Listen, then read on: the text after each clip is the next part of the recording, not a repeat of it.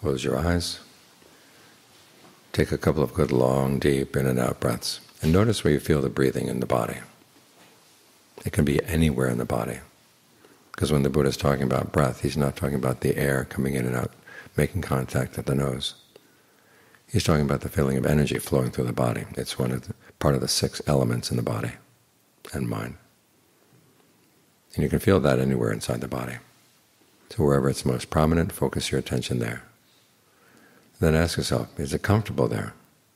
If long breathing feels good there, keep it up. If not, you can change.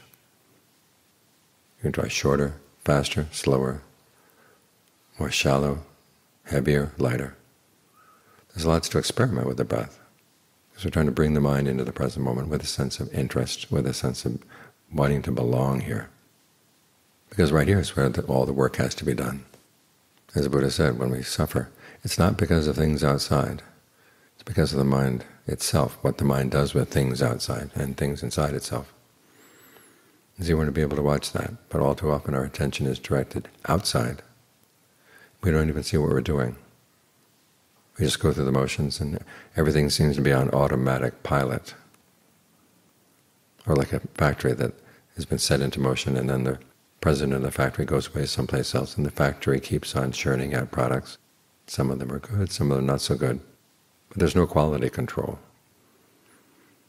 What we're trying to do is bring some quality control into our lives, so that when you say something or you do something or you think something, it's actually going to be for the purpose of true happiness and not for the purpose of greed, aversion, or delusion. So try to settle in here. This is one of the ways of making merit, that the Pali word punya. Maybe merit is not the best translation. We're doing goodness, because when you can exert some quality control over your mind, then less greed, aversion, and delusion gets produced by the factory, and the world is not polluted with your greed, aversion, and delusion. You yourself maintain your integrity, you maintain your happiness, and the world benefits as a result. So when you're meditating, it's not just for you, other people benefit as well. And when you make merit, when you do good, you want to make sure the goodness is complete. You make donations as a type of generosity. We observe the precepts to be harmless. And then we straighten out our minds. Develop thoughts of goodwill for all beings so that our actions are motivated by the right intentions. And then we go deeper into the mind to figure out, well, why is it that there would be unskillful intentions to begin with? When we do this, everybody benefits. The happiness that the Buddha teaches is not a happiness that has boundaries. It doesn't belong to this person or this country or not that country.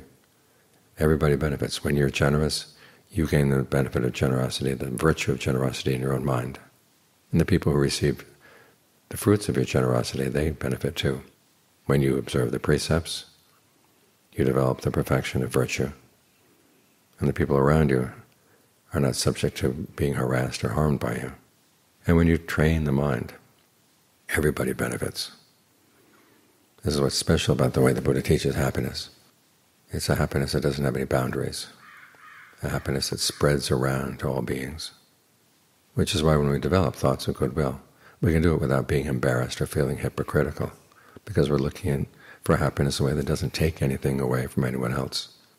The Buddha saw, before he went out into the wilderness, that the way most people live in the world is they have to fight one another over dwindling resources. He says it's like fish in a dwindling stream, fighting one another just to have a little bit of more water to swim around in.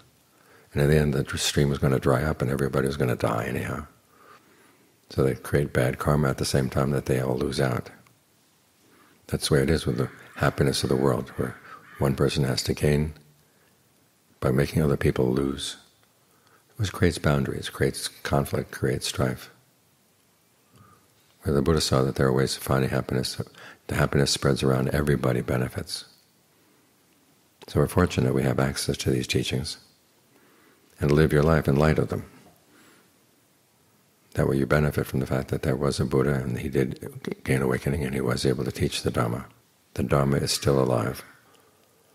Just make sure that you make it alive in your own thoughts, words, and deeds as well.